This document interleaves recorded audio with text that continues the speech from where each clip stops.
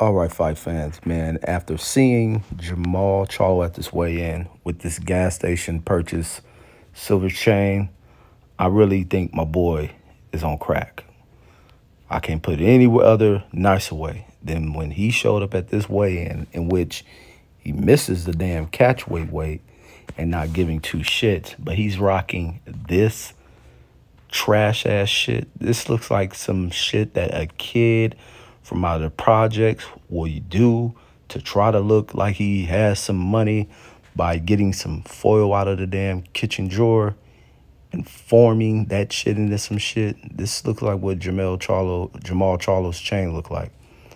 I really think he sits in front of the gas station and probably see his twin pulling up to pump number 3 and then flash this chain and go, nights like this, I wish raindrops would fall. Lines only, brother. Lines only.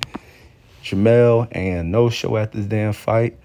Terrence Crawford was in attendance, but not Jermall to show up for his brother as he's embarrassed. He did the 5 heartbeat rejection on his ass. And it's really sad seeing Jermall fall from grace in such a sharp fucking decline. It is sad to see this shit. And this dude didn't put no type of preparation into this fight event.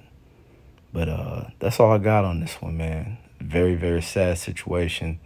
But to see this raggedy-ass fucking chain around his neck and him walking around like this shit was some dope shit, my boy ain't there. But that's all I got. Peace.